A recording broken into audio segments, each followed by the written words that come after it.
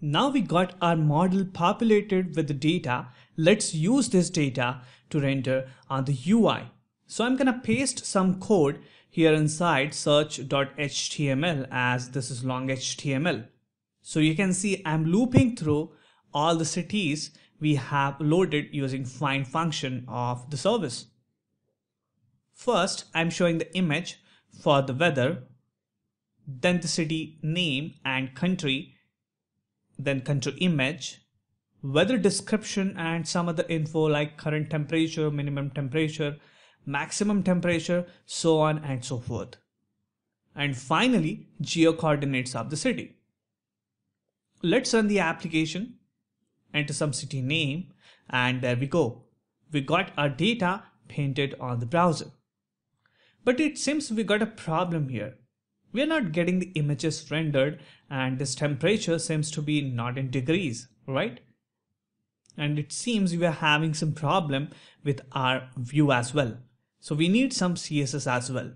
So let's assign some CSS class here and write that CSS class in custom.css file. Then I'm gonna fix the images first. Let's go and check on open weather map search functionality. Let's do the same search. Here we got the results. Let me check the image URL by copying and pasting in the new window. Okay, so I think we are not getting the full image URL here. Let's check that. So I'm gonna log the cities, check the icon property value. Get that? We are not getting the complete URL. So we need to form the URL using this URL. So I'm gonna prepend this value with fully qualified path and append it with PNG, ping extension. Let's refresh, search, and you can see it's working fine now. Next, we got a problem with country image. So I'm gonna fix this as well.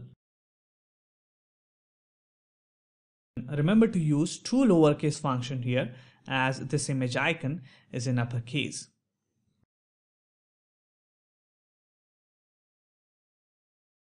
And this temperature seems to be in Kelvin value. So let's subtract some value from this value and format it with a number filter. Let's do the same at other places as well. Let's refresh and search. Cool, seems fine now. So you can see I have made the city name and geocodes as links. So when the user will click on this, we should navigate to the detailed weather. So first, we need to load the detailed weather data for the selected city. And let's do that next.